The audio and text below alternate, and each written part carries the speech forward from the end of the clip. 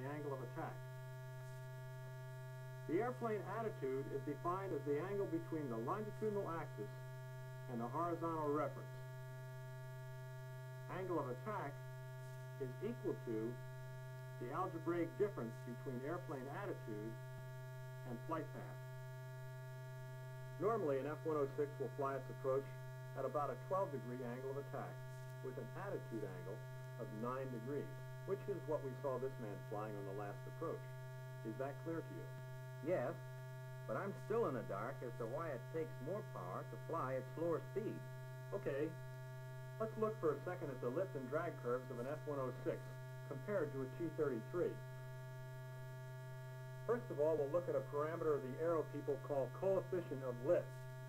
But for our purposes, let's just consider it lift versus angle of attack.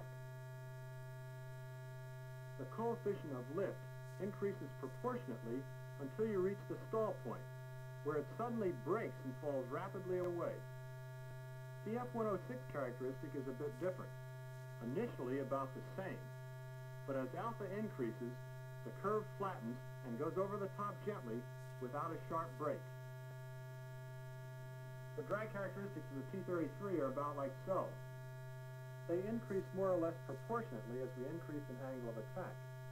However, in the F-106, you'll notice at the higher angles of attack, the slope of the drag curve increases more rapidly than it does for a straight-wing airplane. Is that clear, Dave? Raj, that's clear. But what's the story on this thrust required, thrust available I've heard so much about? Now, this is a subject that has been kicked around rather loosely. Here's a diagram which shows thrust required, thrust available for an F-106. Let me explain, first of all, what this is. This particular curve is a plot of the points at which the airplane will fly in stabilized flight at a particular gross weight and power setting. Now, this curve was plotted for, say, 30,000 pounds gross weight with the gear extended. Pick a point on this curve. At this particular point, we are stabilized at 210 knots, which requires this much thrust. Now we slow the airplane to 190 by reducing power. Flying stabilized at 190 requires only this much thrust. Okay, now we go on down until we reach the point where minimum thrust is required. As we further decrease the speed, it requires more and more power to maintain level flight. You notice as we go to this point, it requires more thrust than it did at this point, or this point. This chart also shows angle of attack. Out here at 210 knots, we had an angle of attack of about 4 degrees. Down here at 180 knots, we have an angle of attack of about 10 degrees. All right, now remember on our plot of drag versus angle of attack, how the drag increased with alpha? This creates the upsweep in the thrust required curve. Now let's take a look at this overlay of a T-33. Note how flat this curve is compared to the curve of an F-106 with its low aspect delta wing.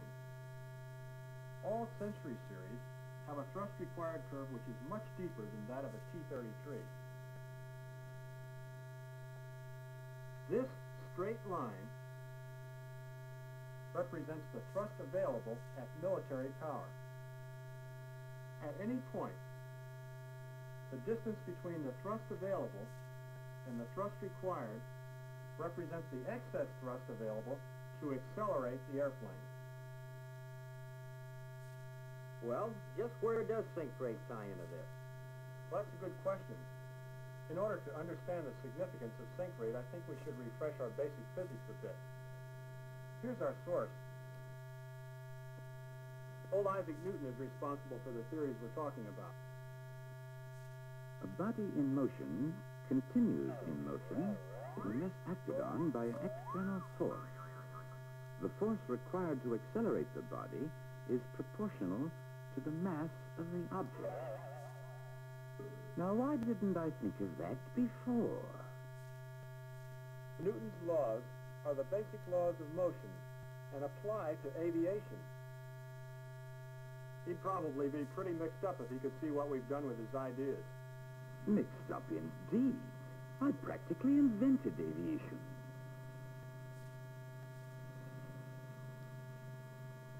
Airplanes fly in accordance with the laws I established. The laws from which thrust, lift, speed, drag curves are derived.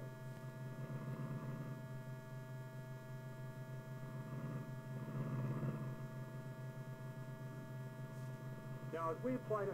Mr. Myers, if you please. These curves are merely lines on a graph which show the relationship between the forces acting on an airplane during flight. Lift, gravity, speed, and drag. Now, how do we arrive at the power curve? We start by explaining that if flying at a constant angle of attack, lift will increase as the square of the speed. Double the speed, 4 times the lift. Double the speed again, 16 times as much lift. Now, let us examine the effects of drag due to lift by observing a delta wing in slipstream. At an angle of 10 degrees, the wing produces L quantity of lift and D quantity of drag. Now, increase the angle of attack to 16 degrees and note the relative increase in lift and drag. Because we are working in a high angle of attack region with a low aspect ratio wing, drag increase is much greater proportionately than the increase in lift. Here's the second kind of drag, parasite drag. This comes from friction and normal frontal surface drag, external tanks and such. It increases as the square of the speed. We now add these two drags together to give us total drag. We can just think of this total drag as thrust required, since every pound of drag requires a pound of thrust to offset it. This line represents the thrust available.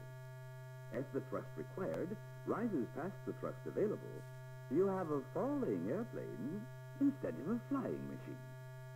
The sacrifice of altitude is the only way out. You're on the backside of the thrust curve. Don't fight it. It's the law. So there's the theory behind the thrust required curve. Well, I understand the theory behind the thrust and drag curves, but just how does a pilot recognize a problem when he's in flight? In conventional aircraft, that is with a straight wing and tail, the low speed area has some obvious symptoms that help keep you out of trouble, such as heavy buffet or lateral and longitudinal instability. But the F-106 doesn't have these. Well, not nearly so obvious anyhow. A delta wing pilot could fly into a very high drag region without enough warning to recover from a runaway rate of descent. How about afterburner? AB is the only recourse during a landing approach if you don't have altitude to spare. However, don't rely too heavily on your afterburner. Remember, it takes time to accelerate your bird even with full bore.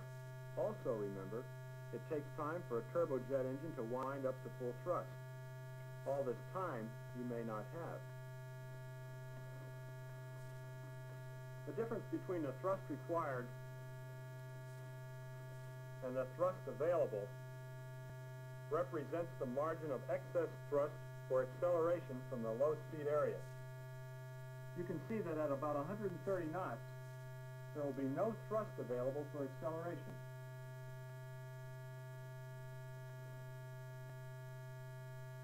Well, things sure have changed since the days of the spam can. They sure have. Just a few years ago, the mark of a hot fighter pilot was a very tight traffic pattern. 30 seconds from a hard break to touchdown was all in a day's work. This sort of approach involves pulling a tight turn at low level with a high rate of descent. Now, this is pretty dangerous, as evidenced by the number of troops that have spun in, even though their airplanes were considerably lighter and had better acceleration characteristics than our Century Series aircraft. Now let's examine such a pattern when flown with an F-106 and see if we can associate the things we've been talking about with what actually happens.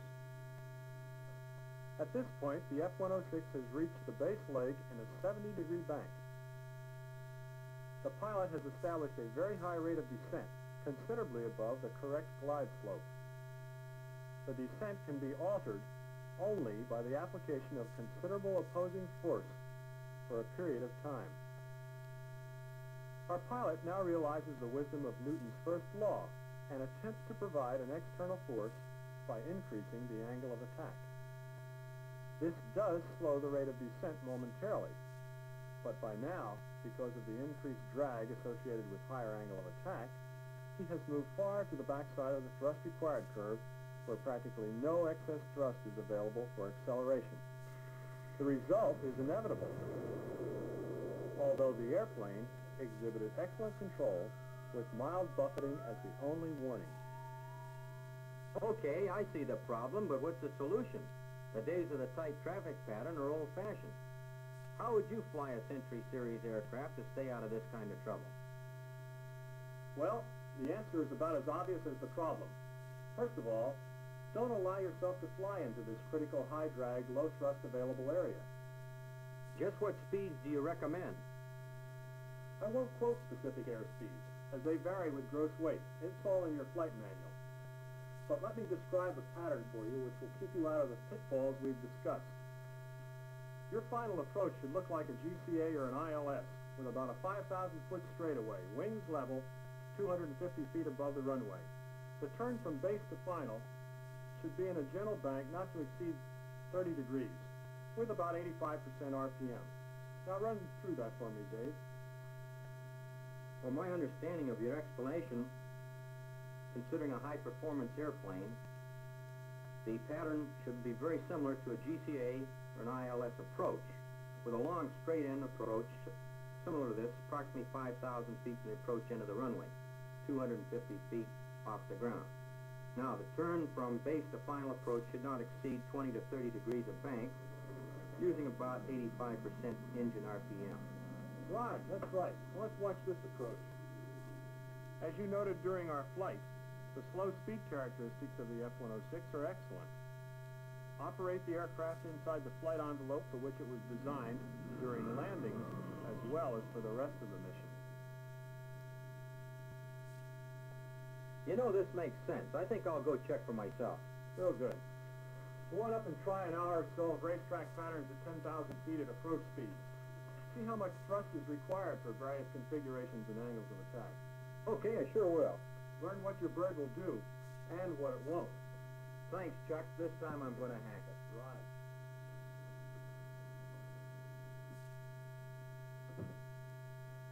Oh, Mr. Myers, here's what you've been waiting for. I'm sorry it was delayed, but it was in use. Thank you, Audrey. Hey, Dave. Check this when you get a chance.